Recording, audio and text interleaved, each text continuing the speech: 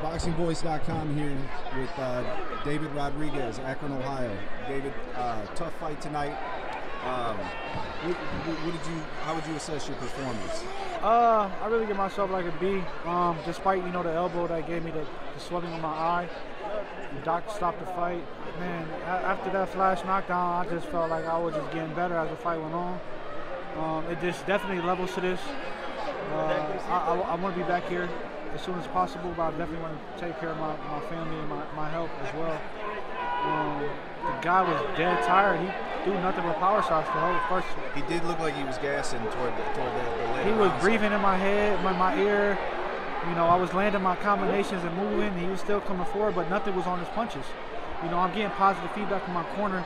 My dad is a realist. He's never lied to me about what's going on. He said, get your ass off the rope, stop going corner to corner. And that's what I started doing in the second round. Third round, I felt great. I was ripping my combinations, 2s, 3s, 4s, turning. He kept coming. I still was able to land my punches despite him coming forward. Okay.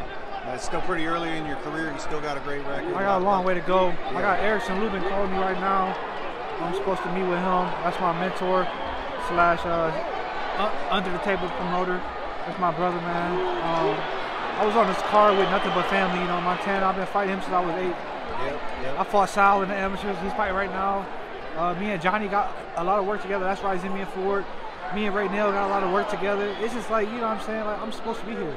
Absolutely. I'm sparred with more than 4 world champions in the past 4 years. So it's just like, I'm just learning as I go on. I definitely want to campaign myself at 47. 54 is a little bit. Good at the weight? Yeah, I feel good. I haven't made that weight since 2019 though. But I've been doing catches here and there in the 50s. Yeah, I did 160. I'd never do it again. But, I won that fight, but it's just the price is right, Gotcha. For the experience. So what's next for you? What's next? Oh, we're gonna go back to the drawing board. I got a strong team behind me. Things are finally coming together. I really might move down to Florida with Erickson. That's something that's like, I'm like 65, % on chance of me doing. I am a teacher, but I do boxing is my main priority. I've been doing since I was 7 years old. 20 years in the game. Over 180 amateur fights. I just feel great. I done fought everybody in the top 10. You know what I'm saying? Absolutely. So it's just experience. I just need a little bit more ring experience. Being on this stage is amazing. I can't wait to come back.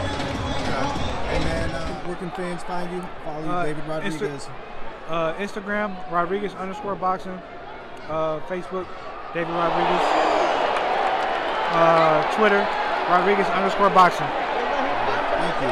Family, don't forget to hit that like button. Subscribe to the YouTube channel. Help us get to that 1 million subscribers. We're on the road to 1 million.